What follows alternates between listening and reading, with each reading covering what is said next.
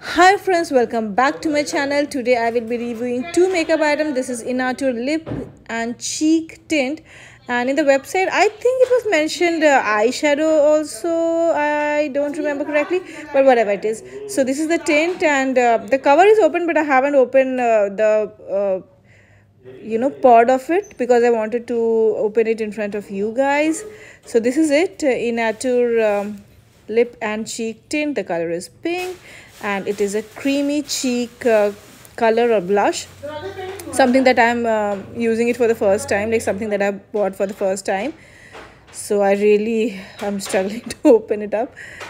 So yeah, this is how you open it up. It comes with this flap kind of a lid. So yeah, so you open it, the lid up, and because I have already used it, so that I can give the honest practical review of it. The texture is very smooth, but it's not highly pigmented. It's very good on the cheeks, like it gives a really good pink kind of a wintry blush on the cheeks, and also on the eyelids, but not very much on the lips because it's very drying actually. It doesn't make the lip smooth or healed. It actually dries it up, and the feel is that it's good that you put it on your cheeks and your eyelids like as an eyeshadow, or rather than on the lips, because on lips it gives like a tinted lip balm kind of a feel. It's not very good for lips. If you want to use it for like no makeup kind of a look, like natural lip color, for that you can use, otherwise not for the intense one. But for the cheeks and for the eyelid, it's really good. So now we'll move on to this Nykaa Beauty review.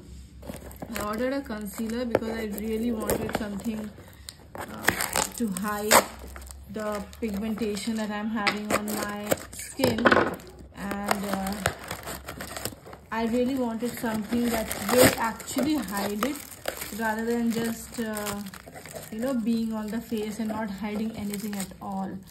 So something that is full coverage. I can't tell how much I wanted to how much I want to hide my dark spots. This is COB003 iced coffee. Okay. And now, because I have used it before giving the voiceover, and not that I know much about makeup, but one thing that I can tell you about this product is that it has a really good texture.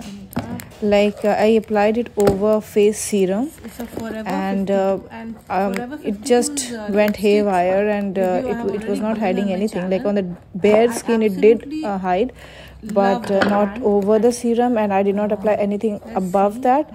So yeah, so it wasn't very effective, but the texture was so good. Like the first time I felt how a good or a luxury product is, though I don't think it comes in the category of luxury product, but the kind of texture it gives, for me it is it is a luxury product, definitely.